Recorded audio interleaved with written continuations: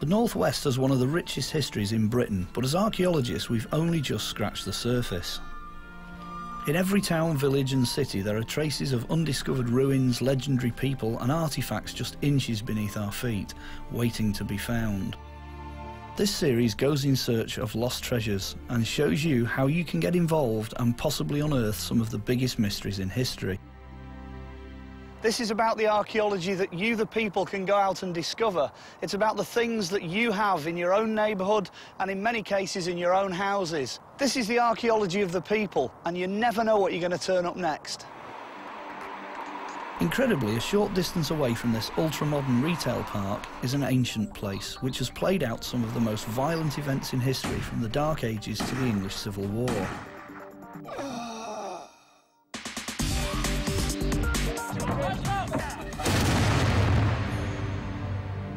Our journey starts 3 miles north of the former industrial centre of Warrington, in a small township called Winwick, which had witnessed some epic events from British history. Winwick Church sits on a mound overlooking the main north-south A49, an ancient routeway from prehistoric times. A Roman road passes close by, but it was the position of the church in particular which intrigued me.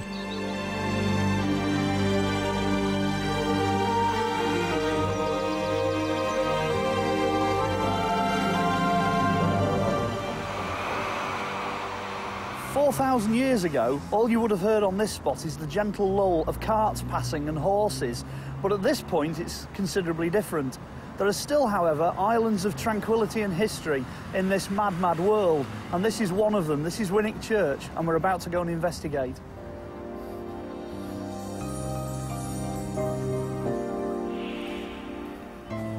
When we encounter sites like this, they invariably sit on top of things which are much older. And the church at Winwick began on a prehistoric mound. And in this instance, you can still see that mound sat here with the church on top of it.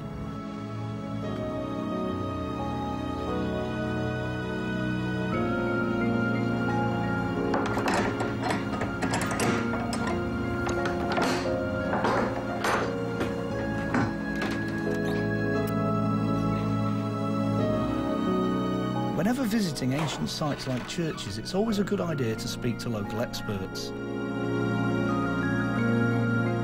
Historian Frank Bryce told me about the time the tombs of medieval knights in the Gerard Chapel were opened up.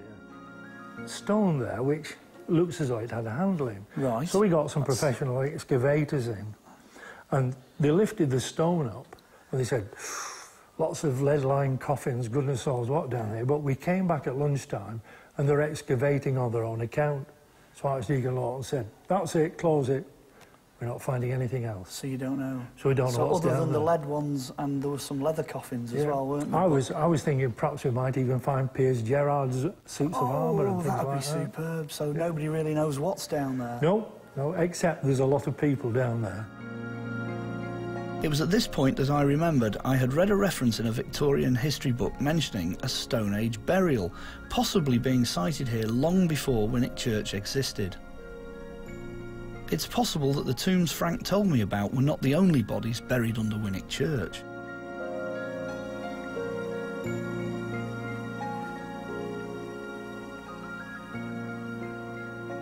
We're down at the altar end of the church, and this is a fascinating part of the building. As part of the reconstruction process, in 1849, they brought in A.W. Pugin, most famous for his work at the Houses of Parliament, to design the church at this end, the tiles and the ceiling. This is the end of the church that went derelict after the English Civil War. The medieval chapel that was standing here just became ruinous. And they decided they were going to construct something here in the 1820s. And while they were digging, came upon this huge mound of stones.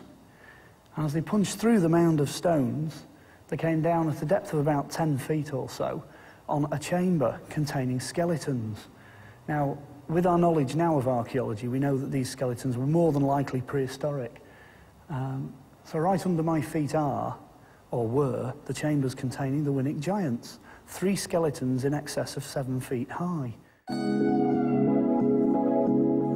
What the Victorians had stumbled upon was probably a barrow or raised burial mound, possibly dating from the late Stone Age over 5,000 years ago.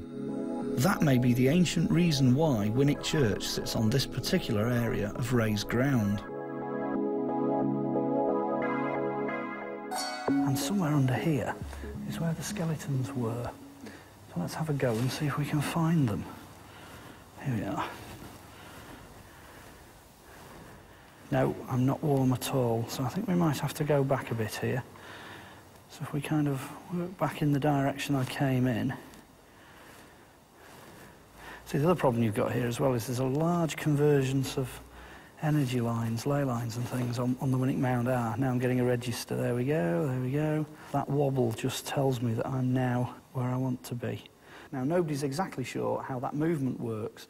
It could be because of the electrical impulses in the human body, so it's moving the body, or it could be something in the environment that moves the bob itself. This works on a tremble. It's totally independent. See how it's kind of wobbling on itself. So the actual bob itself is moving, but the string isn't. There you go. Whoa, there you are. There it is. There. Whoa. That is exactly where those burials were sited now. I'm exactly over them. One of Winwick's lost treasures that few people know about today is the 16th century bell tower. The current custodian of the clock winds the clock and bell mechanism a total of 400 revolutions twice a week. It's one of the last remaining hand-wound clock mechanisms in the northwest. It moves every half a minute, and that's the 1/4 the hours that. When that goes round to the 60, there's a cam at the back here, right? It lifts that arm up, and that moves, and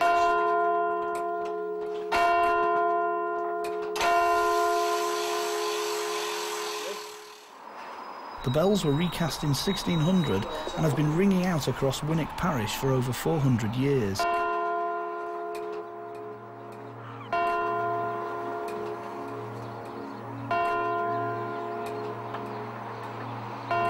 In prehistoric times, people clearly respected the Winwick site and built a series of burial mounds in the surrounding area, dating from about 3000 BC onwards.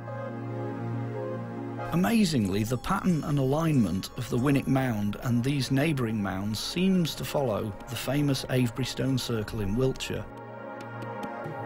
Both are centred on ancient crossroads surrounded by burial mounds to the northeast, and a Christian church has been built later within the site. So what would Winwick have looked like? We're here in the middle of a housing estate in a place called Parkfields. Not the sort of place you'd expect to find a stone circle, at least not one on this scale.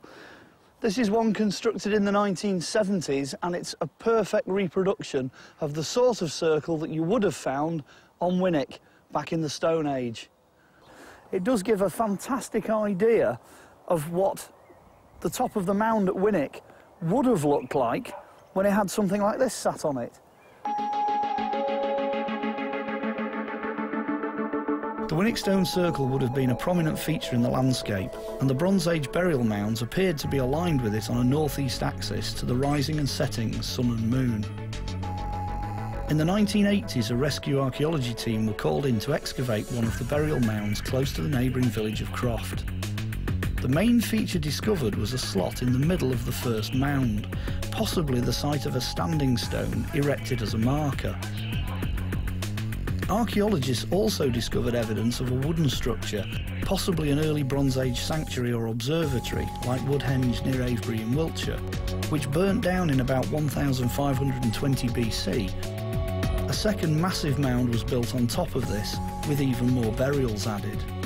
The positions of burials again suggest a northeast-southwest alignment, which may correspond to a heavenly marker such as the sun and moon.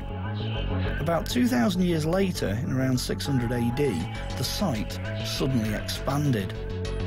Burials stretched out in all directions to as many as 2,000 or even 3,000 bodies, all of which had dissolved in the acidic soil. Many burials had the typical Christian alignment with feet pointing east-west, suggesting a post-Roman Christian or perhaps even an Anglo-Saxon cemetery. Amazingly, this burial site had been used continuously for over 4,500 years, from very ancient times right up to the present day. What's the worst thing you could possibly imagine happening to a 4,500-year-old sacred burial site? Well, this is it. It's the M6 motorway, and most of the site was sand quarried away to get hardcore for this. And even worse than that, what was left of it in the field behind me, you can see the artificial mound that's been placed where the original one was, and they're now trenching it to drop pipes in as well. It's a good example of a little bit of industrial disrespect, shall we say, for ancient sites. It's a shame. It could have been one of the most important sites in the north of England. It's entirely gone. The big question, though, was what could account for the huge increase in bodies from around 600 AD onwards. The legend of a mighty Saxon battle in the area suddenly seemed to gain a lot of credence.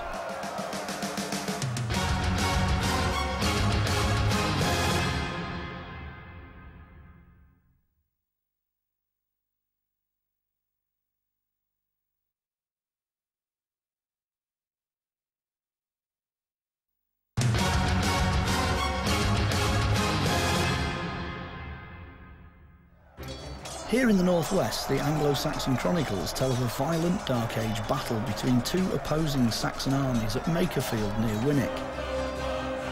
The young King Oswald of Northumbria fought his older rival King Penda of Mercia, now present-day Cheshire and the Midlands.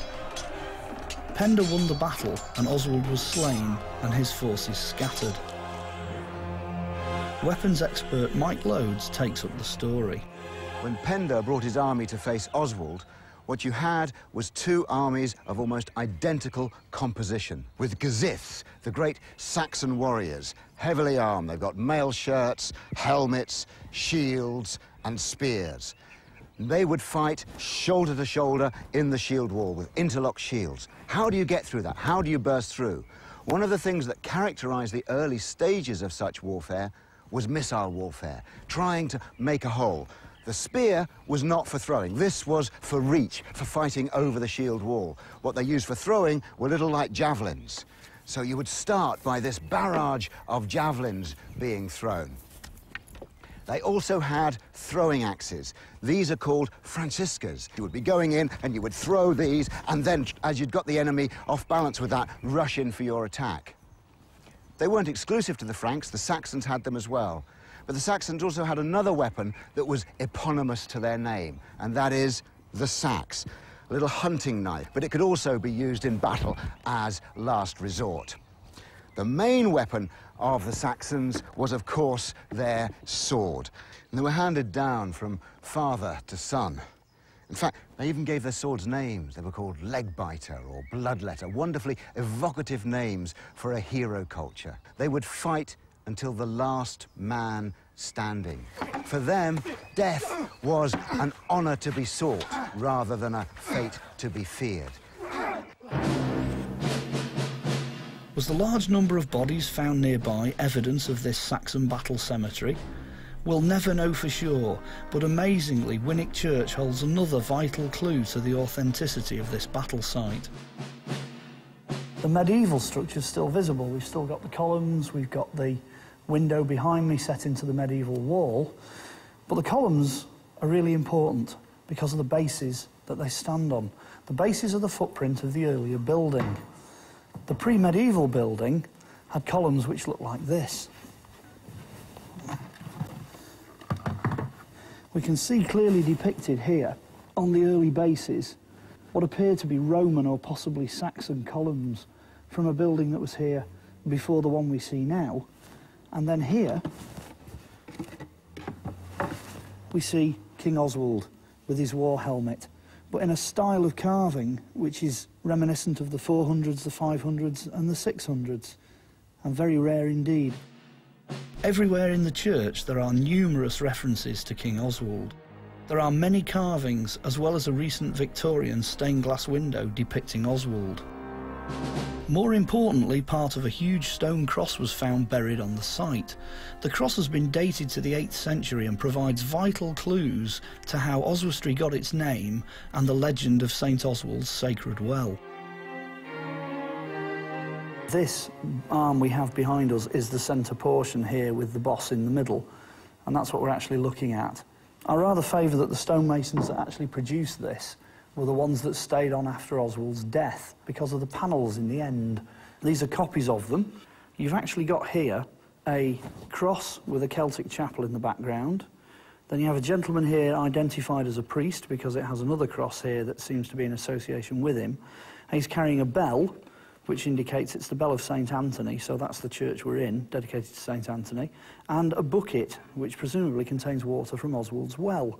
So we know that by the time that this thing was actually constructed and carved in the 700s and 800s AD period, the well was already in use. The well was a recognised site. But the cross actually goes a little bit further. It can be used as a piece of detective work to reconcile the legends of Oswald together. This is the panel from the other end of the cross. And on this panel, we see the defeated King Oswald here being suspended upside down and being disemboweled by two of Penda's warriors. Now, this is the famous legend that carries us to Oswestry, where Oswald's tree was supposedly situated. That's where they took the body of Oswald and chopped him up into little bits. So we've got both of the Oswald stories contained on a cross arm here, which I think is fairly conclusive evidence that this is the site that Oswald was defeated with the Battle of Makerfield.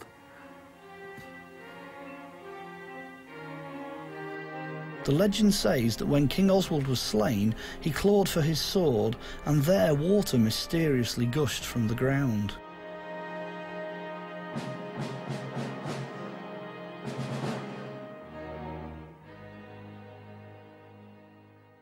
Well, somewhere in this field is one of the oldest sacred sites in the Mersey Valley. Oh, here we go. It dates back to 642 AD and the death of King Oswald. And it's the well. The only snag is it's really difficult to find.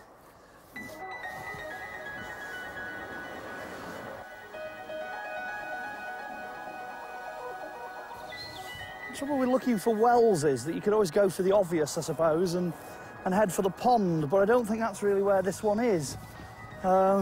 This time of year is difficult to find things like this because the grass gets long. It's literally like looking for a needle in a haystack. So at some point the farmer put a fence round it to stop his cows going in. Oh, I say, here we go, this looks a bit more like it. Oh gosh, this certainly looks promising. Let's have a look what we've got here. Oh, there you go. Yes, we've got a chamber that appears to be filled with water. The only problem is, that's not what you would necessarily expect to find. It's a well, and it's full of water, but when they came up here with some children to do a sort of mini history of Winwick years ago, apparently on the back of the well there was a date visible, 1611, but that's not what we're looking for. What we're looking for is a well of 642 AD, where for over 1,460 years pilgrims have removed soil for healing purposes. That's going to leave a bit more of a hole than what we've got here, I think. So it's interesting, it's a well, it's the Oswald's well of today, but it's not the one we're looking for.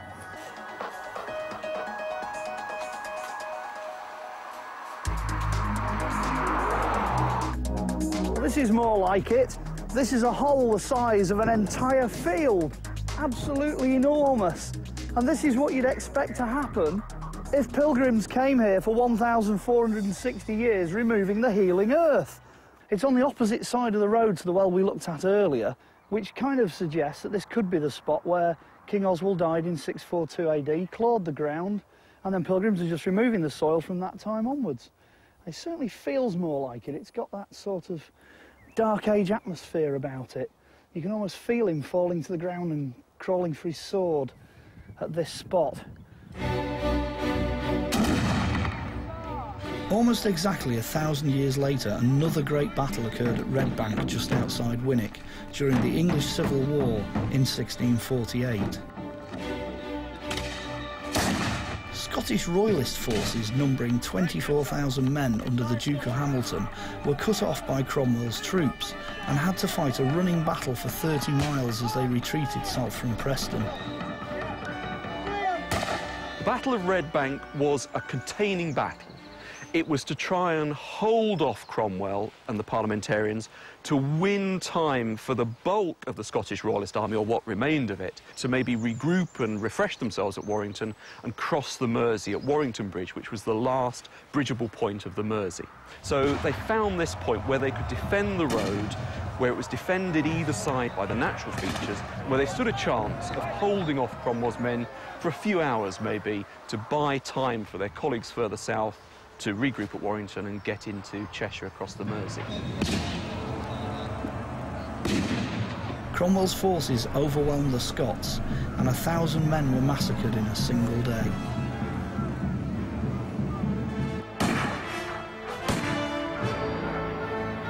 Following the Battle of Red Bank, the two forces continued to pursue each other down towards Winwick Church.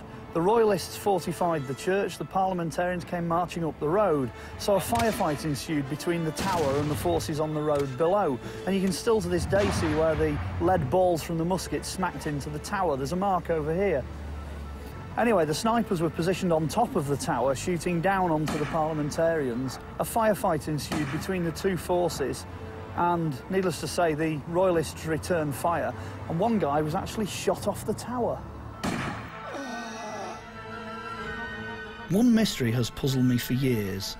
Whatever happened to the church treasure at Winwick after the English Civil War? Frank Bryce told me of one intriguing theory, that the treasure may have been hidden in a secret cavity before Cromwell and his troops arrived. We think this was the doorway into the treasure, but what happens, we put a camera through the wall Down there. and we find it's very thin. Oh, so it doesn't really go anywhere. It just leads into the tower inside. So on the other side of this, presumably, was the floor part way up where the bell ringers would have stood. That's it, and it's no longer there. It's a tempting thought, but perhaps this is a lost treasure that we'll never actually find. Who'd have thought that Winwick, one of thousands of ordinary places in the northwest, holds so many clues to our secret history, lost treasures which are just beneath the surface waiting to be rediscovered.